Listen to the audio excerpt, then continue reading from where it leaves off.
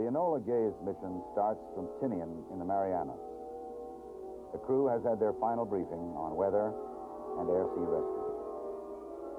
Only yesterday they have been told of the true power of the weapon they are to carry.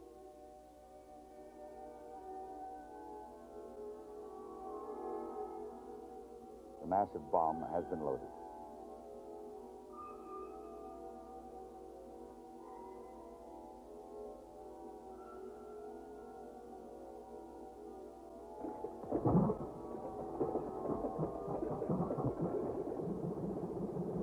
At 2:45 in the morning, August 6, 1945, Colonel Tibbets takes the Enola Gay down the runway into the air, beginning the 6.5-hour flight to Japan.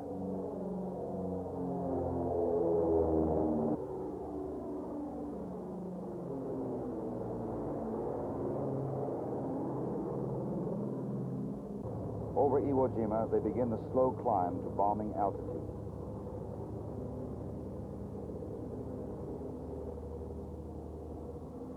At 8:15, a weather plane reports from Hiroshima that conditions are good.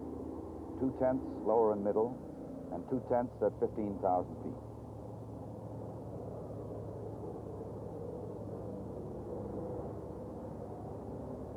As they approach the target area, the weapon is checked for the last time. At 9:11, 31,000 feet over Hiroshima, the Enola Gay begins the bomb run.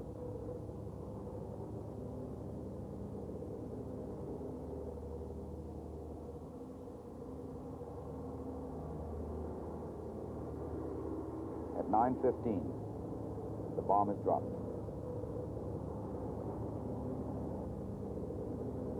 The aircraft banks away at high speed.